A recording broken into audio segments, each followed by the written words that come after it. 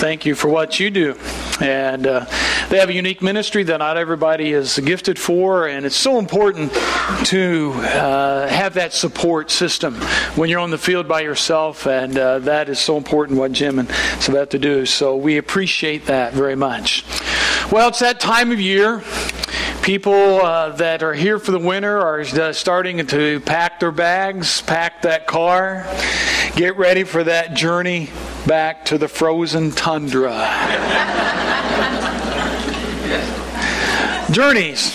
In fact, I had a couple this morning who said that they were all told me last week they weren't going to be here this week. And they were here, and she said, well, we all packed yesterday, had the car packed, put the cat in the back seat, and somehow the back window got down, and the cat jumped out of the window, and they hadn't seen the cat since. So they delayed their trip, hoping that their cat will return home. And I said, well, your cat's just smarter than you are. Yeah.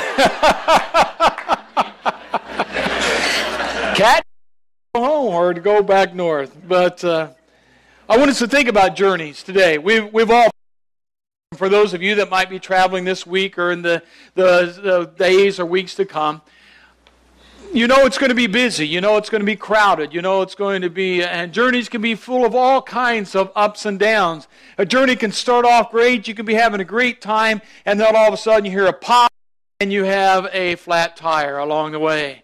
And all of a sudden, what was going to be a great journey turned into not so great journey, and you had to stop and do that. And you might go along the way, and you might have the other extreme. You may get to stop and see some friends that you haven't seen for a long time, and you'll visit with them and have a great time with them.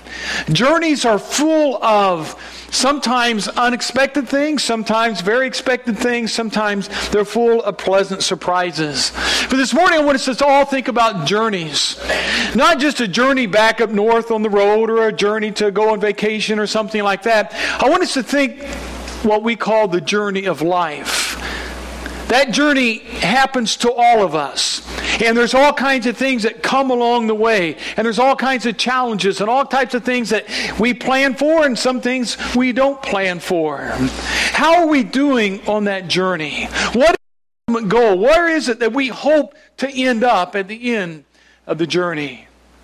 This morning as the kids came in, as the choir sang, by the way, the choir is going to be singing this Friday night for our Good Friday service.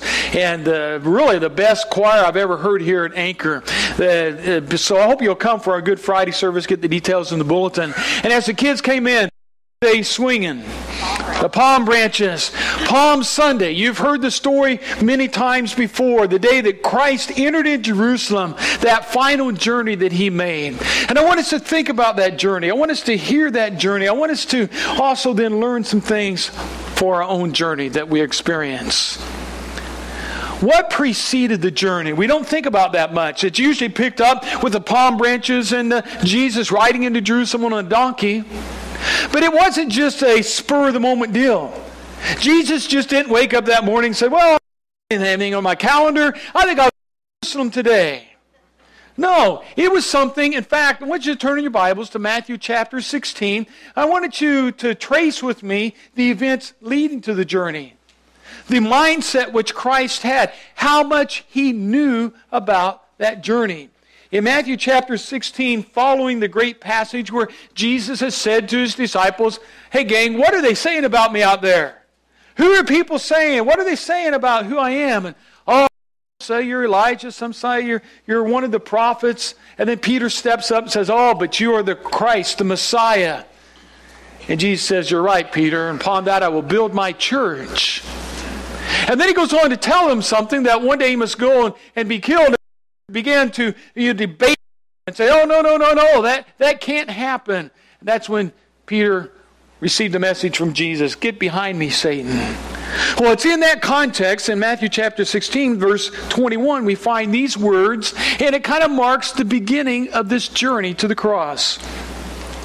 From then on, Jesus began to tell His disciples plainly that He had to go to Jerusalem. And He told them what would happen to them there. He would suffer at the hands of the leaders and the leading priests and the teachers of the religious law. He would be killed and would be raised on the third day. So way back in chapter 16, Jesus is saying to his disciples, notice he says, spoke to them plainly. There were times he spoke in parables. He'd talk about seeds and dirt and growing and all this, and the disciples up scratching their head and said, Jesus, what in the world was that all about? And then Jesus would have to explain to them, well, this means this and this means that. And, oh, okay, now I get it. But here in chapter 16, it says that Jesus began to speak to them plainly. He wanted them to understand. He told them clearly that he must go to Jerusalem and that he would be killed there and then raised from the dead. Well, in chapter 17, in another occasion, in verse 22, he gets a little bit more detailed. He says, one day after they returned to Galilee, Jesus told them, the Son of Man is going to be betrayed. He will be killed. And 3 days later, he'll be raised from the dead. And the disciples' hearts were filled with grief. He gives another little detail. He says, I'm going to be betrayed. I'm not just going to be killed. I'm going to be betrayed. And then in chapter 20, he zooms in a little bit more. And he says this in verse 17.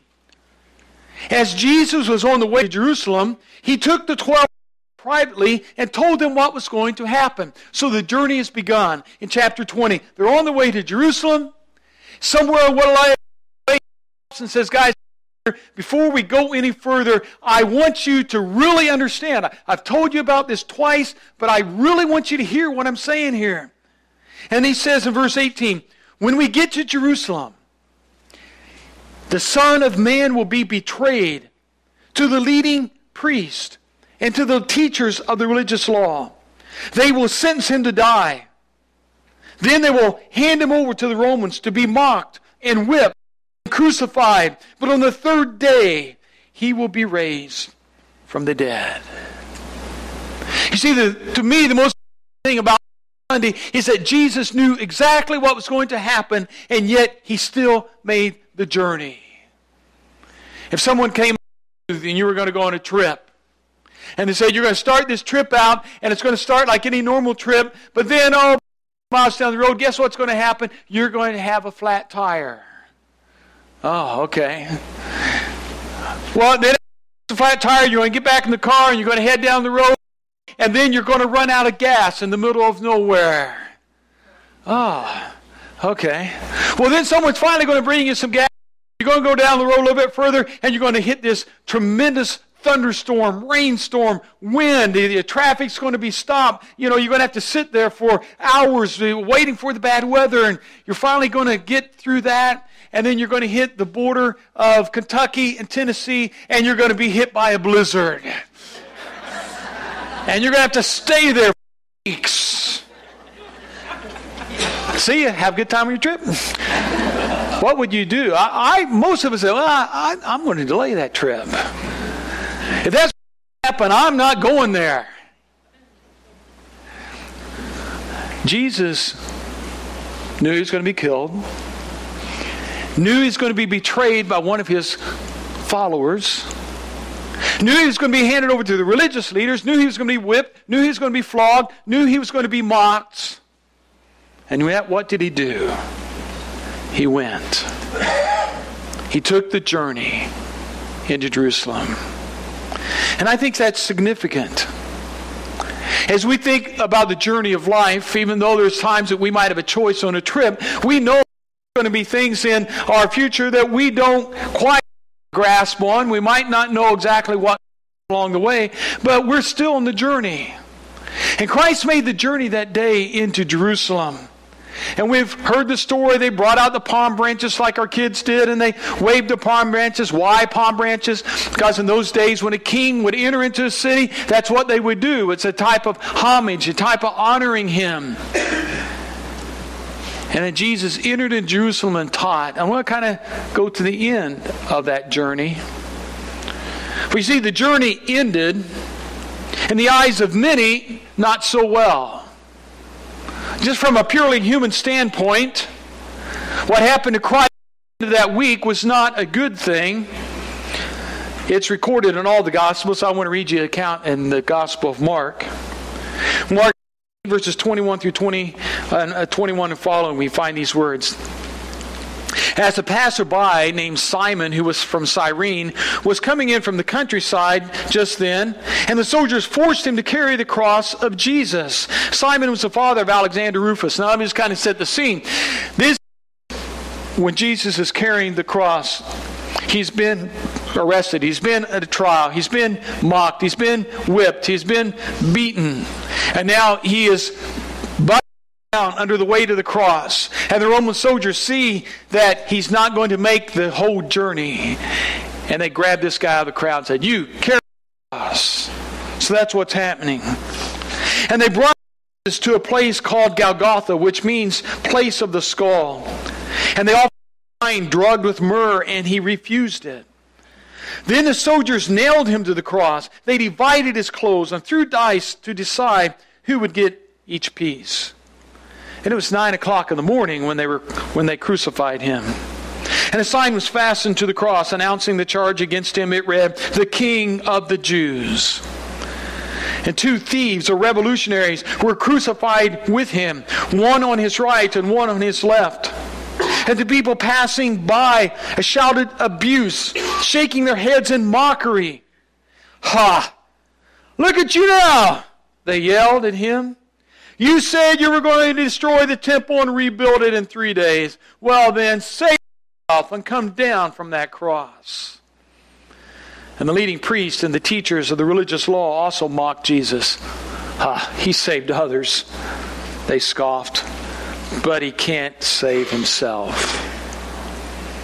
Let this Messiah, the King of Israel, come down so we can see it and believe him. And even the men who were crucified with Jesus ridiculed him. At noon, darkness crossed the whole land until 3 o'clock. Then at 3 o'clock, Jesus called out with a loud voice, "Eli, Eli, sabachthani," which means, my God, why have you forsaken me?" And some of the bystanders misunderstood and thought he was calling for the prophet Elijah. One of them ran and filled a sponge with sour wine, holding it up to him on a reed stick so he could drink. "Wait," he said, "let's see whether Elijah comes to take him down." And with a loud cry, Jesus breathed his last. And the curtain of the temple was torn in two from the top to the bottom. And when the centurion who stood there in the front of Jesus heard his cry and saw how he died, he said, "Surely this man was the Son of God." And as the people gathered that moment, they thought the journey had ended. But it doesn't. We'll talk about that next week.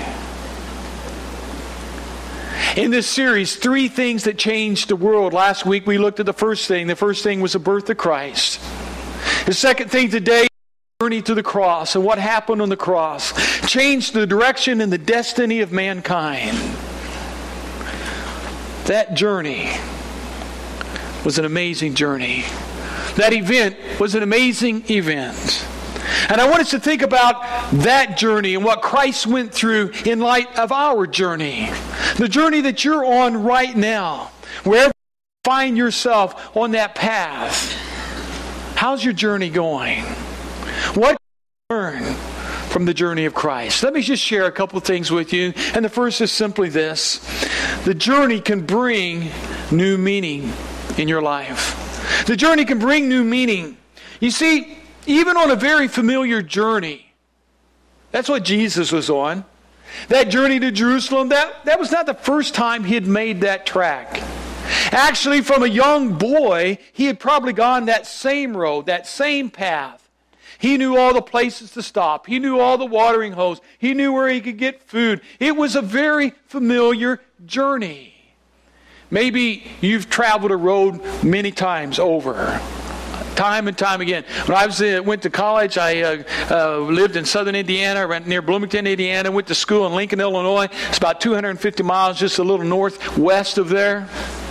And my freshman year, I drove that route back and forth about every other weekend.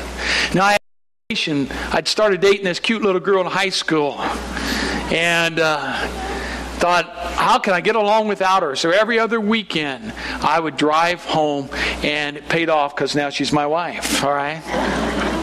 I got her young and brought her up right. That's what I tell everybody.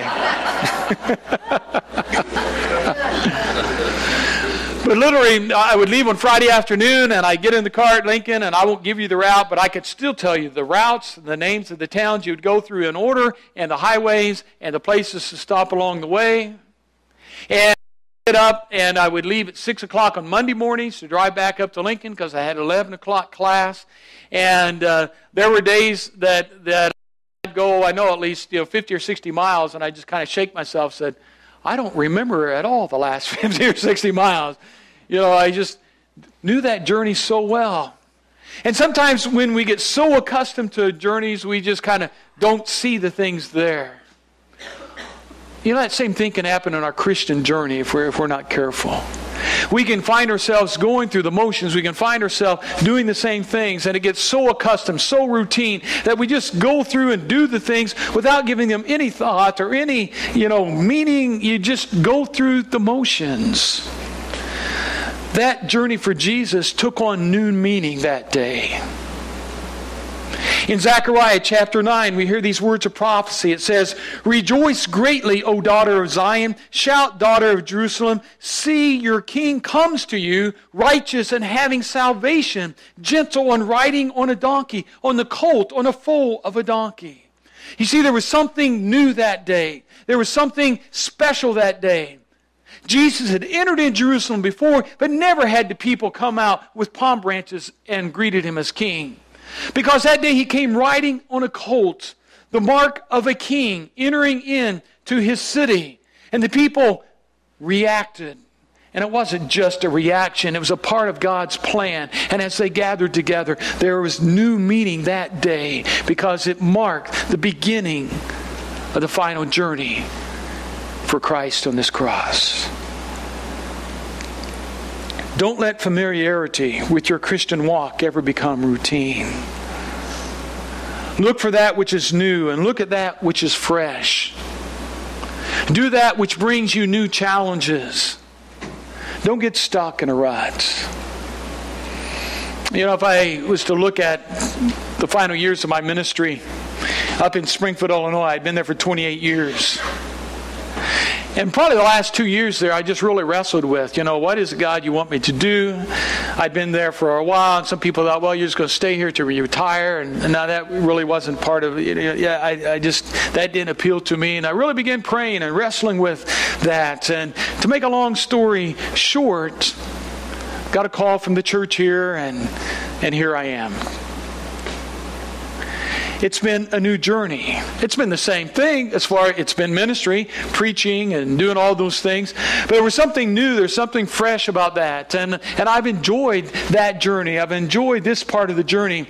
Even though it's the same thing, it's become very fresh and it's become new. And there's always new challenges. And it's been great to be a part of that. I don't know what it is for you in your life. It may not be you obviously changing from one ministry to another, but it may be changing for something that you do in your walk with Christ. It may be trying something that you've never tried before. It may be getting involved in a ministry that you've never done before. It may be finally sharing your faith with that person that you've been concerned about and you've thought about doing. It may be trying to do a particular specific area of ministry that you've never done. Whatever it might be, the point is this: don't let the journey become so routine that it loses its meaning for your life. There is freshness in the Lord. There are always new challenges in front of us. As long as we're breathing and walking here on this earth, never let the journey become old. Let it always be fresh. Let it always be new. Maybe this Palm Sunday is a time where you can take up a familiar journey and begin a new journey in your life. So don't let the journey get stale. A journey can always find new meaning. The second thing I think is important is that sometimes you need to allow your heart to be touched on the journey. The Jews, they were looking for a king that day. Their agenda was set. They had shouts. Here came their king. Hosanna, son of David, come on in, lead our kingdom, lead us against Rome. We've got out. We're ready for you. What did Jesus do as he rode in? Was he the typical politician? Did he jump the donkey and start shaking hands, grabbing out of the crowd and kissing them, giving everybody high fives? Thank you for coming. Thank you for coming. No, he didn't do that, did he? He rode on that donkey, and we find where his heart was in Luke chapter 19. And this is what it says in verse 41. As he approached Jerusalem and saw the city, he wept over it. He wept over it. Why? Verse 43. That's what he said. The days will come upon you when your enemies will build an embankment against you and encircle you and hem you in on every side. They will dash you to the ground, you and your children within its walls. They will not leave one stone on another, because you did not recognize the time of God's coming to you. That journey broke Jesus' heart. And as he entered then, he wept. I wonder if the people with the palm branches along the path wondered why he was crying rather than smiling and high-fiving. It's because his heart was broken because the people still did not get it. He had healed the sick, caused the blind to see, fed them, walked on water. He had done all kinds of things. And yet they missed it. They were just looking for an earthly king. And he knew it went much deeper than that. His heart was broken. And it's okay to have our hearts be broken along the journey. In fact, it's good sometimes because it's too easy to become calloused. It's too easy to become apathetic. It's too easy to say, oh, well, someone else will take care of that. As we go on this journey of life, we need to have our hearts touched. Our mission is to be the hands, feet, and what? Heart of Jesus. That means seeing things through the eyes of Jesus and responding the way Jesus responded. And sometimes that's just being brokenhearted. And sometimes that's the beginning of a new journey for us. When we begin to see things differently. When you begin to see that person you've cared so much for in a little bit different light. Or especially when you see that person you haven't cared so much for. And you begin seeing them in a different light. On this journey, let your heart be broken. It's okay to weep. It's okay to be touched because of the needs of the people. That was the bottom line here. Jesus looked at Jerusalem and he knew what was going to happen to them.